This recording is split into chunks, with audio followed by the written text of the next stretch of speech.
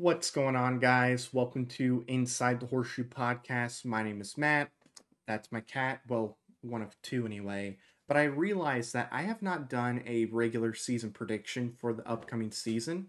So, what I figured I would do, since Anthony Richardson was announced as the starting quarterback yesterday, is I would go through each game for the upcoming season, give you guys my prediction, let you know who I think is going to win, all that good stuff.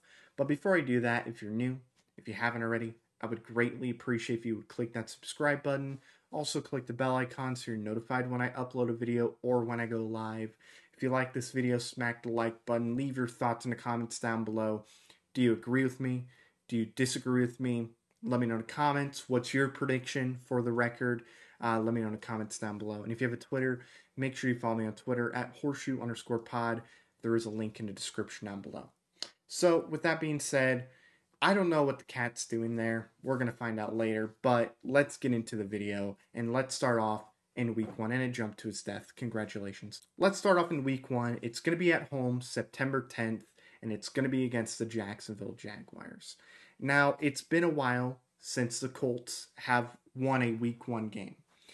The last time they won, Chuck Pagano was the head coach, Andrew Luck was the quarterback, and Andrew Luck, I believe, was entering year two. It was in 2013, and it was against the Raiders. After that, they have not won a week one game. It's been a while. Last year they tied. They had a chance to win if they would have made a field goal, but they did tie that game. So technically the losing streak is over, but the winless streak is still going on. Can they break that streak? Can the Colts get a win against the Jacksonville Jaguars at home, week one? No. They're going to lose week one to Jacksonville. In my opinion, I think Jacksonville is slightly underrated.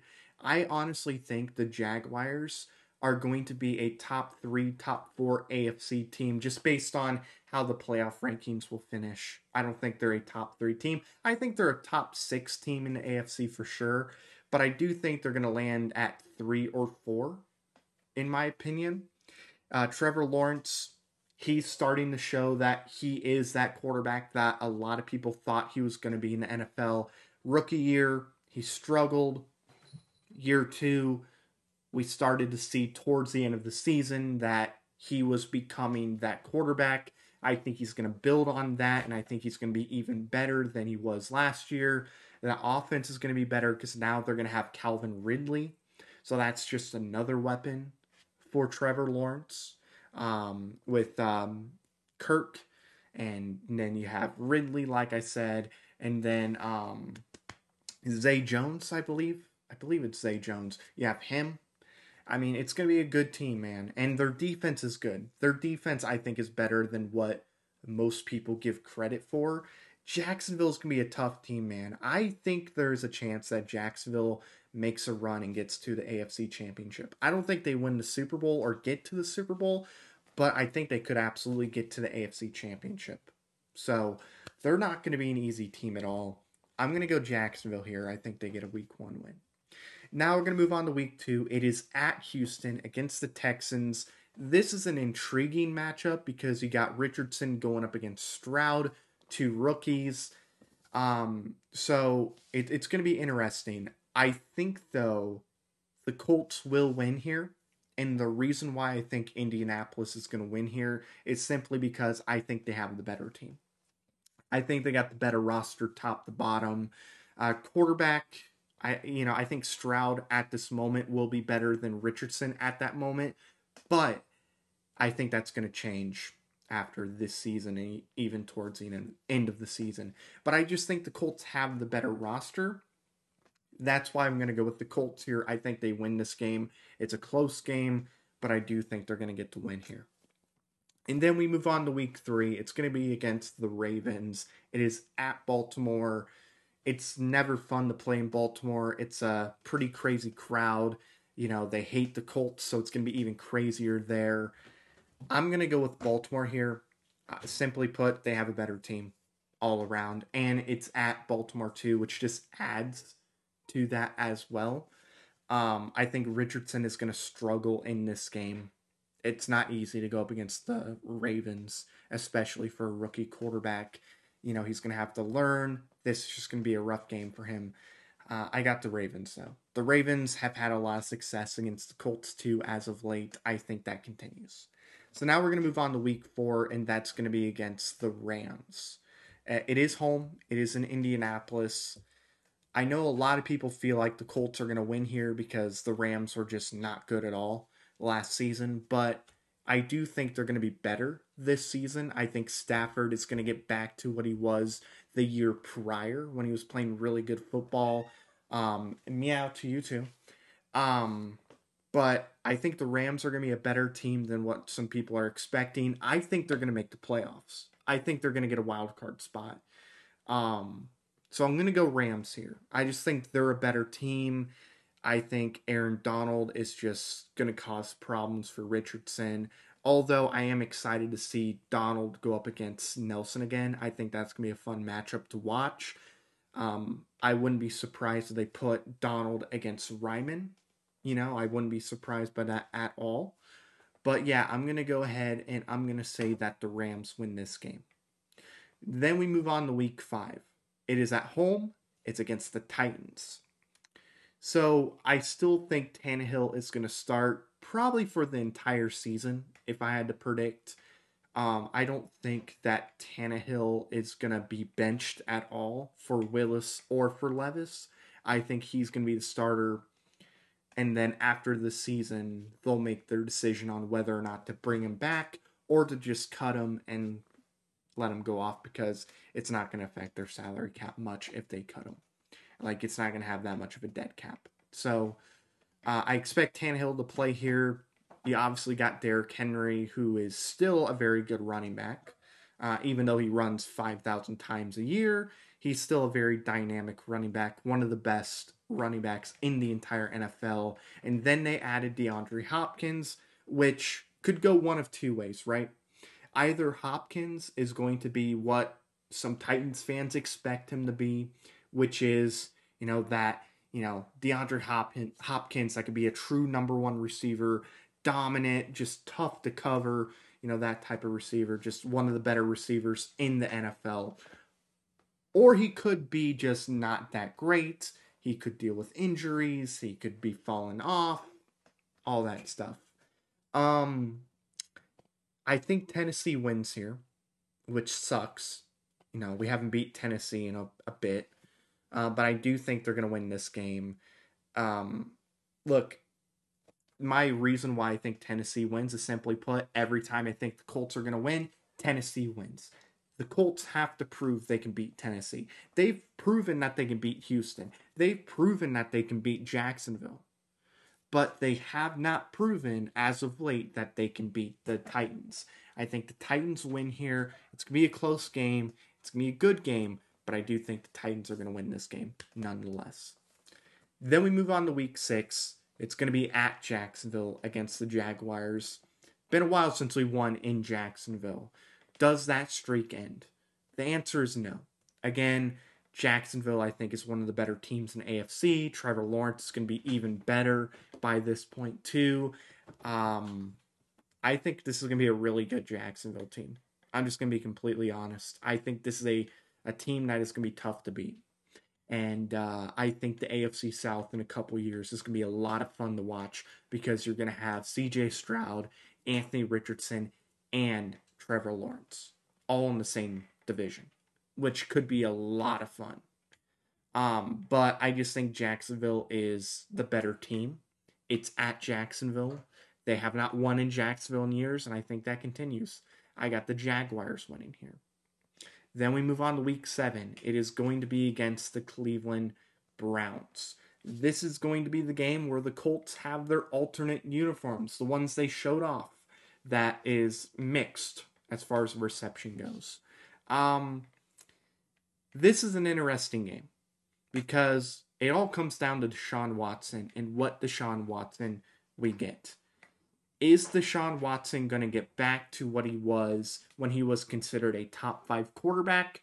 Or is Deshaun Watson going to stay at what he was this past season? I honestly think it's going to be somewhere in the middle. I think he's going to be a top 10 quarterback, but towards the bottom of the top 10. I don't think he's going to be bad this year. I don't think he's going to be great this year. I think he's going to be good. And that's all Cleveland really needs. They just need Watson to be good and consistently good, okay? Because with Baker Mayfield, Baker was good, but he was not consistently good. There were times where he was good, and there were times where he was bad. So I think Watson is going to be consistently good, which is going to help Cleveland a lot. I'm going to take the Browns here. I think that offense is going to be a lot for the Colts defense to handle.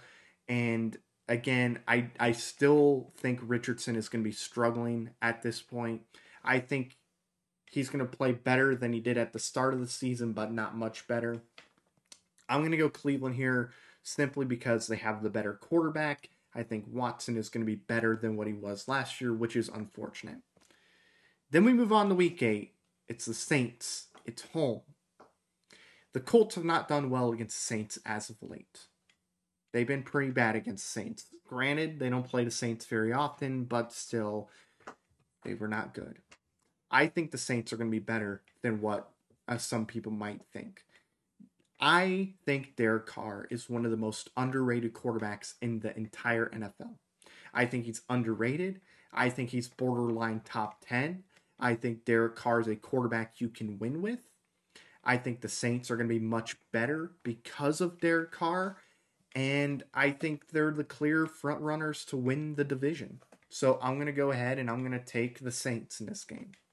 I think the Saints are just better, plain and simple. I think out of nice defense, I like their defense a lot. And I think their offense is going to be much better with the addition of Derek Carr. So give me Derek Carr in this game. I think it's going to be close. Or give me the Saints in this game. I think it's going to be close, but I do think Derek Carr being in New Orleans is going to add something positive for them. So I'm going to go ahead. I'm going to take the Saints here. Now we're going to move on to week 9.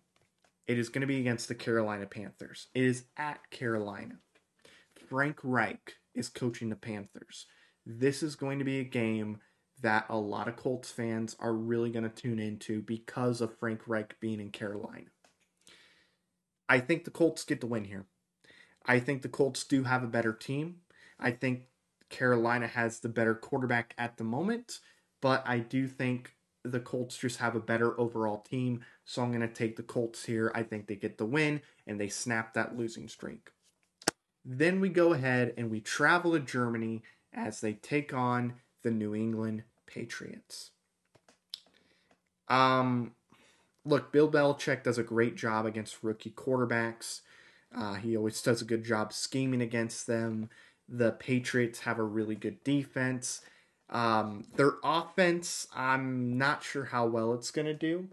And I say that because I simply just don't think Bill O'Brien's a good offensive coordinator. I think Bill O'Brien's a bad offensive coordinator. NFL, college, doesn't matter. I just don't think he's a good coordinator. I think Alabama was winning games in spite of Bill O'Brien. I think if they had a good offensive coordinator, Alabama wins the national championship with Bryce Young. But I'm still going to go with them. I think they're going to win simply because I think Bill Belichick is going to scheme a defensive game plan and put one together that is going to be able to mess with Richardson. I just don't think that the Colts are going to be able to win that game. So unfortunately, it pains me to say they're going to lose to the Patriots. Week 11, it's a bye week. Yay, celebration. Then we move on to week 12. It's against the Tampa Bay Buccaneers. It is home. This could honestly go anyway. I could see it going either way. Here's why. How's Baker going to play? Is Baker going to be Baker and just not be that good? Or is Baker going to have one of those games where he just goes nuts and he goes off and he plays phenomenal and he makes people think that he could be a franchise quarterback? What game are we going to get? I think it's going to be the former, the first. I don't think Baker's going to be all that good in this game. The Bucs are just not that great of a team. I think they're honestly one of the worst teams in the NFL roster-wise. So I'm gonna go ahead. I'm gonna take the Colts in this game. I think it'll be close. but I do think the Colts win this game. Then we move on to week 13. It's going to be at Tennessee against the Titans. Again, I think Tannehill is playing in this game. I think him and Hopkins' chemistry is going to be forming. I think they're going to have something going there, assuming Hopkins can play good football. I think the Titans win this game. Again, Colts have to prove they can beat Tennessee. So I'm going to go ahead. I'm going to take the Titans here. Then we move on to week 14. It is at Cincinnati. I think the Bengals win this game, and I don't think it's going to be particularly close.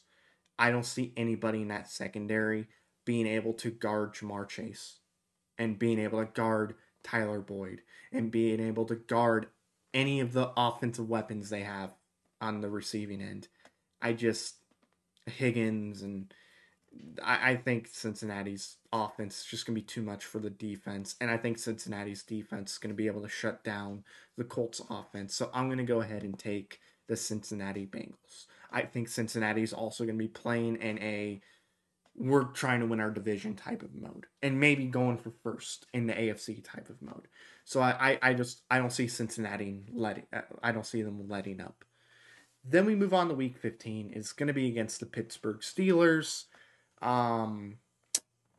Last year it was pretty close. The Colts honestly could have won that game if we had better clock management. I think the Colts probably win that game against the Steelers, in all honesty.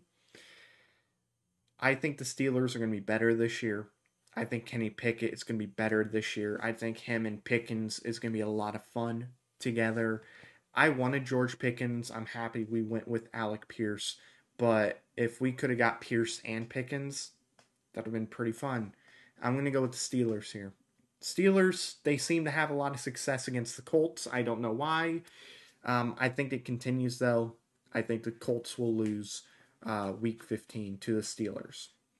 Then we move on to week 16. It is going to be at Atlanta. This is where we start to see Richardson show that he can be the franchise quarterback. I think this is where he starts to get it. I think this is where he improves. Atlanta could be a good team this year. Is Ritter going to be able to step up and be the quarterback they need him to be? That is really the question. I do think the Colts win this game, though. I think the Colts get the win here. I think Richardson is going to play a really nice game here. So Christmas Eve, it's a Christmas gift to all of us Colts fans. Colts win against the Falcons. Then we move on to week 17, and that is going to be against the Las Vegas Raiders. It is home in Indianapolis. I think the Raiders are going to be a good team this year. I think the Raiders are going to be looking for revenge. I think they could be battling for a playoff spot. Don't count Jimmy Garoppolo out. There's just something about Jimmy Garoppolo where he can get the job done and help you get to a playoff. I'm going to go ahead. I'm going to take the Raiders in this game. Close game, but I think the Raiders will eke out a win here. Again, I think Jimmy Garoppolo is going to be better in Vegas than what some people think. I think they got a pretty solid defense, at least on the front. The secondary is to be questioned, but I think the Raiders win this game. And then we move on to week 18, the final game of the year. It is home. It is against the Houston Texans. I think in this game, CJ Stroud is going to be better than what he was week 2. I think he's going to show potential and promise. I think Richardson, same thing. But the Colts have the better team. It is in Indianapolis. They're going to get the win here. I think that the Colts are just too much for the Texans. The Texans might have the worst roster in the entire NFL. Hopefully, they don't play great. So, there you guys have it. That is my prediction. So, that means we have a total of 1, 2, 3, 4, 5 wins. I have them going 5-12 this year. Beating the Texans twice, beating the Panthers, beating the Buccaneers, and beating the Falcons. That is what I have for the Colts. And that's going to do it, guys. It was a long video, but we went through the entire schedule. Thanks so much for watching this video. If you're new, haven't already, I would greatly appreciate if you would click that subscribe button, click the bell icon so you're notified when I upload a video or when I go live. If you like the video, smack the like button, leave your thoughts in the comments down below. Am I stupid? Am I crazy? Let me know in the comments down below. And if you have a Twitter, make sure you follow me on Twitter at horseshoe_pod. There is a link in the description down below. So thank you very much for watching. I've been Matt, Bleed Blue, and we'll see you next time. Bye-bye. Thank you very much for watching this video. If you like it, make sure you watch one of these other two videos. They're cool. Also, if you're new, please click the subscribe button as well as the bell icon. I greatly appreciate your support.